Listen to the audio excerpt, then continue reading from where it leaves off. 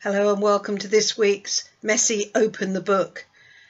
We continue with our stories in which children play their part.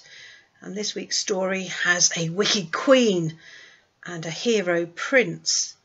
And it's called Snatched to Safety.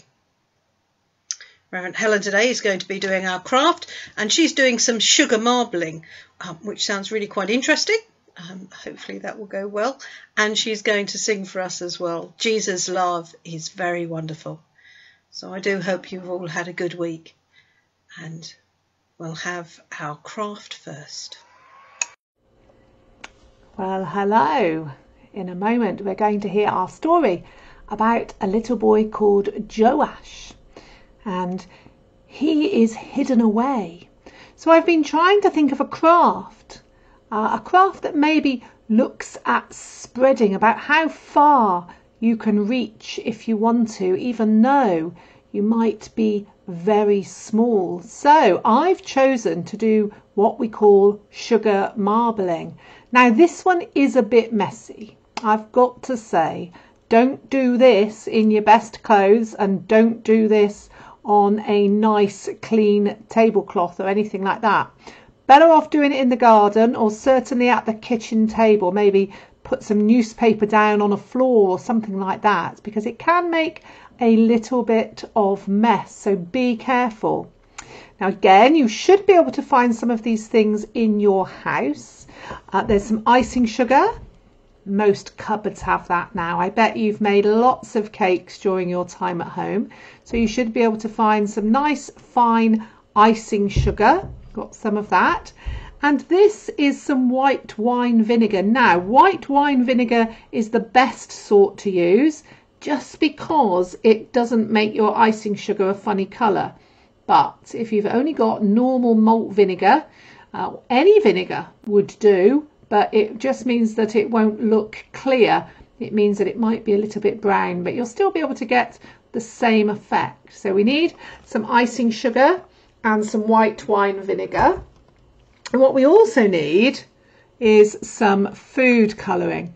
So not only is this messy because of icing sugar, which is very sticky when you mix it with something wet, but also we are going to use food colouring, and that can stain. So be careful with the food colouring, and you don't need very much at all. So just remember that when you use it. I'm going to put those to one side. Now I also have a piece of card, and I was thinking, a cereal box or anything like that would do. It doesn't really matter, just a piece of card, thick paper, something like that would be great. So in this bowl I have mixed, just with a teaspoon, some icing sugar and some white wine vinegar, and it's quite syrupy. It's not too watery, but there is a sort of a drop to it. So you want it so that it falls off the spoon like that. You can always add a bit more vinegar or a bit more sugar depending on how thick it is. But make it nice and thin enough to paint onto your piece of paper. So I'm going to put the teaspoon to one side, and I have a kitchen brush here. This is the brush I use sometimes to put egg on pastry or something like that. And I'm just going to paint my piece of paper with my liquid vinegar and sugar. Now again, be careful, because splashes and things like that will really make everything around you a little bit sticky. No flicking it at your brother or sister, because everything will be a sticky mess. Now there's my white wine and sugar wash. Now you might just be able to see that on the paper. I've painted it on. If I was using a different colour vinegar, it wouldn't look so white, but actually you don't really want to see it. You just need it to be painted onto the paper, because then the fun bit starts. You get your food colourings, my red and my green. Now I've tried this before and I have got one to show you because it changes when you take time, but I found that the red one seems to work better than the green. I don't know why, but it does. So I've got just a skewer. You could use a cocktail stick or anything that you can dip into your colouring. I've got some red here. Get a little bit of colouring. As I said, you really don't need much. You do not want to pour this on. You only want to drop it. And you allow the drops to go onto your icing sugar and your white wine wash. And can you see what's starting to happen? I'm going to do a few more drops on there, maybe one more over here and one more over there. I'm just going to give my skewer a little wipe, and then I'm going to dip it into the green one. You haven't got to have green and red, this just happens to be what I had in the house. And again, I'm going to do a blob of green there and maybe one there. The green doesn't seem to spread quite so much, but can you see what's happening, especially to the red? Put a few more drops of green on, one there, one there. Let's see if we can top that one up a bit. There we are. Maybe one there. There we are. Can you see what's starting to happen there? Just going to put the lids back on my food colouring because the last thing you want to do is spill them.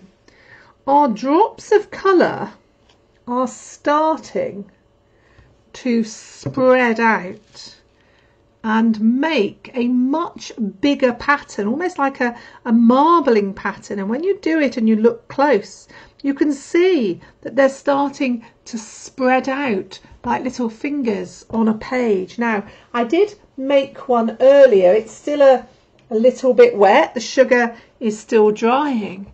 But can you see what's happened there? The colours have started to spread. And that tiny, tiny little drop at the end of your skewer or your cocktail stick has spread. It's followed the vinegar and the sugar, and it's started to cover almost the whole picture. Let's see what mine's doing underneath. You can see how that one's starting to go as well, and you can just leave them. You could try a little bit more, or you could try some different colours, but you know, it's really just recognizing that that tiny drop can reach much further than you think it's going to. And we'll hear about Joash in our story in a moment, who was hidden away for a long, long time. But when he finally got released, even a small boy could have far-reaching effects. And that you will hear about in our story. So our sugar marbling really demonstrates that a very small drop can go a very long way. Give it a go. It's great fun. It smells amazing, but it's very messy. So check in with your adults first. Enjoy your sugar marbling. Snatched to safety. Queen Italia swept through the land with a dagger in her hand. "No one shall live," she cried. "No one shall live who can take the throne from me. All the king's children must die." And that, of course, meant Prince Joash. He was only a baby, and so he can't really remember being rescued from death. But he was told how the queen stormed through the front doors of the palace, and his aunt grabbed him from the cot and escaped through the back door. She ran fast all the way to the temple, where she hid him in a secret room, and she hoped that the queen would never find him. 6 long years Queen Italia ruled the country. They were dark and difficult times. Good people were treated badly, and bad people were treated well and prospered. 6 long years Prince Joash was hidden in the temple, and he learned as he grew up to play very quietly and laugh softly and be very careful about who saw him. Not that the Queen ever came to the temple. She wasn't interested in worshipping God or following his laws. She was just interested in doing evil, and she had lots of spies to help her. One day, when Prince Joash was 7 years old, his uncle, who was a priest in the temple, came and saw him. "Joash," he said, "I have a plan to save the people from their misery. I'm going to crown you king of Judah, and so to end the rule of the wicked queen."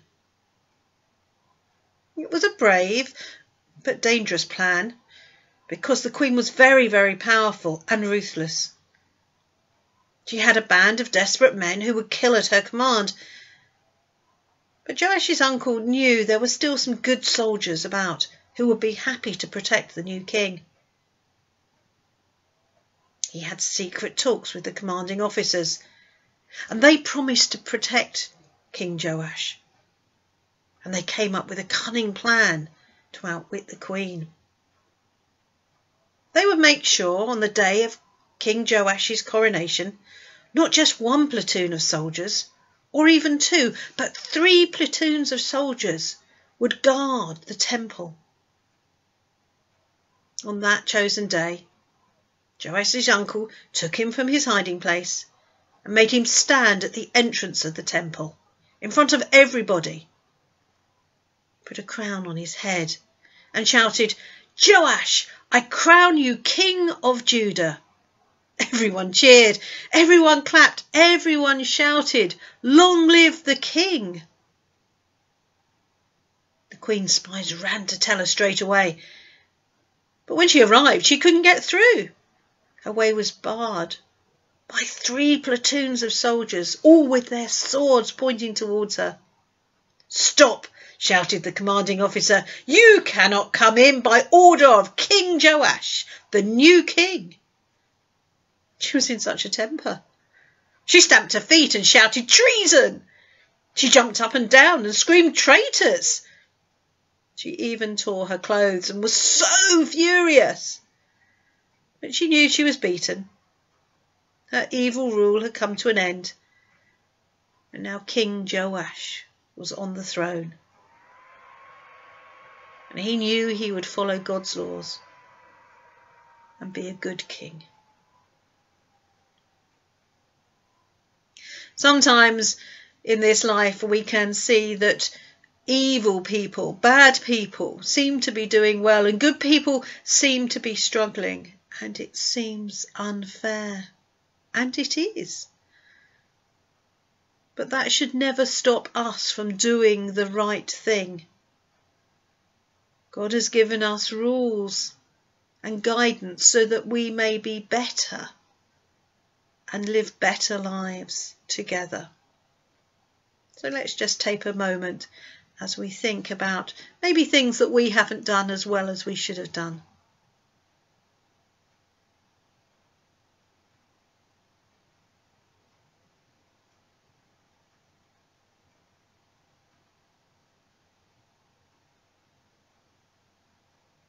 Dear God, please help us to do what is right, to be good and do good for others, this day and always.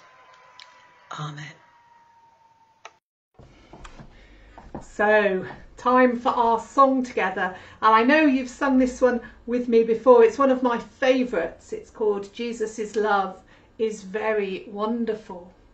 So we do, Jesus' love is very wonderful, and wonderful because it's all encompassing. Jesus loves us all. So we do a big round, Jesus' love is very wonderful. We do that again, Jesus' love is very wonderful. Jesus' love is very wonderful. Oh, wonderful love. And that's our sign for love. You could do that if you wanted. You could make a heart, and then it's so high you can't get over it, so low you can't get under it, so wide you can't get round it. Oh, wonderful love. And we'll sing that through twice. Are you ready? Jesus' love is very wonderful. Jesus' love is very wonderful. Jesus' love is very wonderful. Oh, wonderful love. Ready? So high, up on your tiptoes, you can't get over it. So low, right down, you can't get under it. So wide, you can't get round it. Oh, wonderful love. And again. Jesus' love is very wonderful. Jesus' love is very wonderful. Jesus' love is very wonderful. Oh, wonderful love. So high, you can't get over it. So low, you can't get under it. So wide, you can't get round it. Oh, wonderful love. Now I wonder, when I was singing that, whether or not we could do it really fast with all the action. So I'm going to speed it up a bit, see if you can keep up with me. Jesus' love is very wonderful. Jesus' love is very wonderful. Jesus' love is very wonderful. Oh, wonderful love. Ready? So high, you can't get over it. So low, you can't get under it. So wide, you can't get round it. Oh, wonderful love. Oh, all hot and bothered now. Hope you enjoyed that.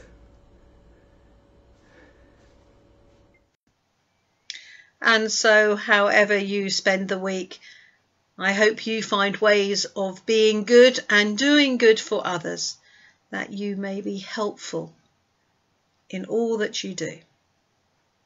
And so may the Lord bless and keep you this day and always. Amen.